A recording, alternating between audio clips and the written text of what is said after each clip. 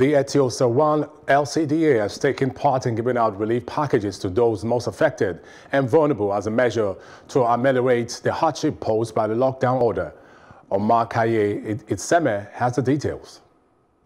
Palliatives has become a word synonymous with the pandemic as government, private individuals and NGOs distribute food to many who cannot afford to buy food at this time. The local government branch of NYSC, Eti-Osa, is not left out as it gives out palliatives.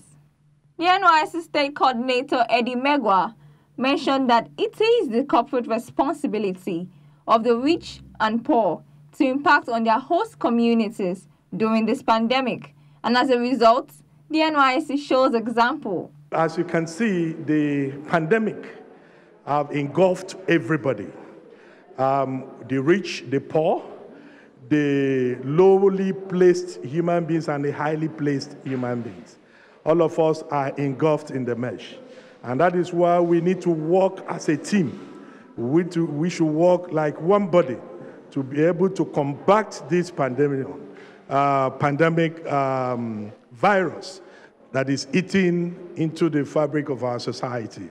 And that is why my core members, not only those in Eti-Osa, others in other local government areas, they're also making frantic effort to contribute their own quota to ensure that the impact on their host communities while this pandemic is going on.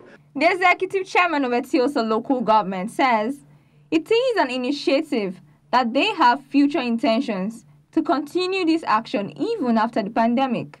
It is very good to reach out to people in your own way, not until when you have it big. Even if it's pure water sachet that you can give to somebody, try and touch that person's life. And there's an adage that says, when your neighbor is hungry, your chicken is not safe. So because of that, we look at so many things that are attached to hunger. We look at it as something that we must take very seriously.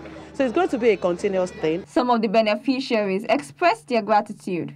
They included some people with speech and hearing impairments. We thank this our NYSC for the work where they don't give us. We appreciate them because we are surprised to see this thing they have done today.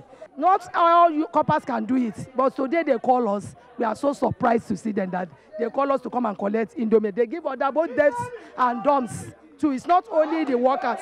This is a laudable initiative which hopefully will be replicated across all NYSC local governments across the states. Omokhaiye Itseme, reporting for Plus TV Africa.